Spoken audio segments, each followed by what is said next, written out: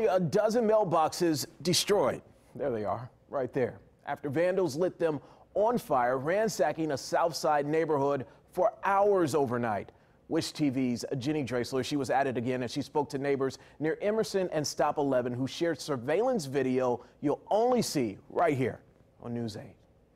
Some vandals that have no respect for really anything just decided to torch it on a Saturday night.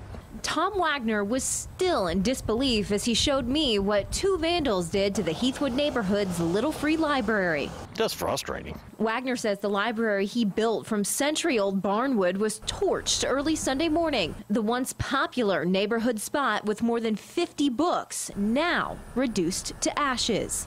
How do you get someone, more than likely a kid, wired this way to where they think this is fun? I don't know.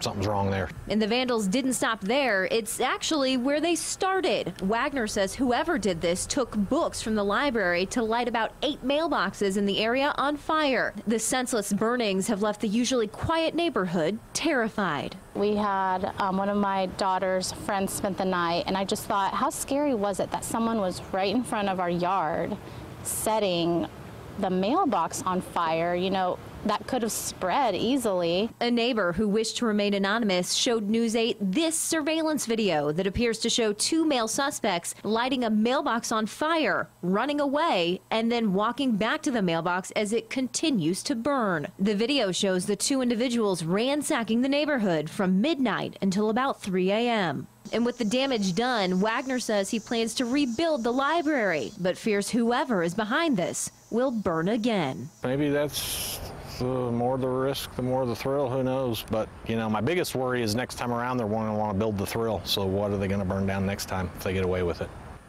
Once again, that was Jenny Dreasler reporting.